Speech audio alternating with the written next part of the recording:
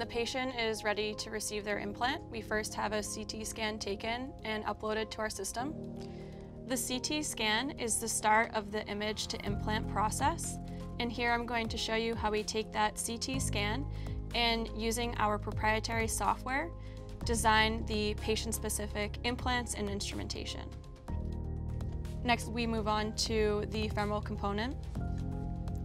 And we design the femoral component first because the rest of the components are going to be driven by this implant design.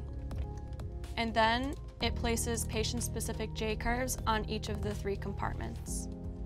And these J-curves are going to restore the natural sagittal curvature of the bones, and the J-curves are going to define the outer surface of the implant.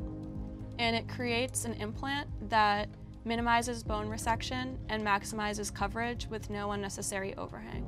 Because our J-curves are patient-specific and independent of one another, they also drive patient-specific offsets in the distal and posterior region. So this offset that you can see here is patient-specific.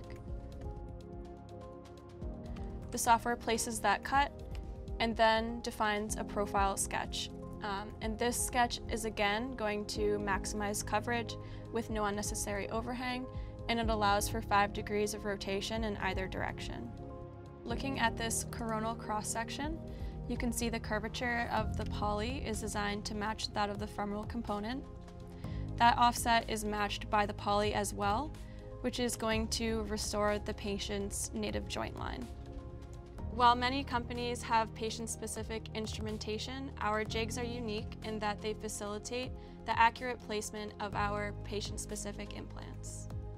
After the jigs have been designed, they're compiled into our print frame, which is manufactured here in-house using 3D printers. And once the jigs have been printed, they're broken out of the print frame, cleaned, packaged, sterilized, and delivered for surgery. Here is our eye view, which is our surgical guide, and this will allow you to pre-navigate the surgery and know what to expect. And it will also show you if there are any notable conditions, such as hardware.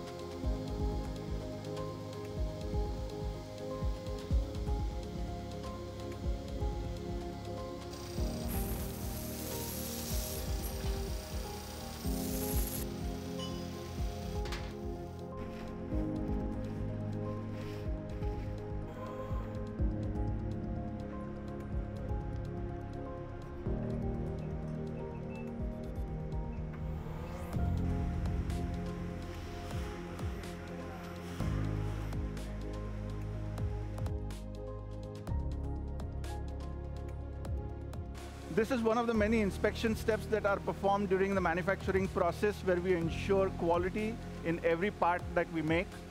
All of the patient-specific features are confirmed and inspected against the original CAD design. This is another inspection step within our manufacturing process using an automated CMM machine, which is using highly precise ruby tip probes to confirm accuracy to the patient-specific design, measuring accuracies up to 3 to 5 microns, ensuring patient-specific performance.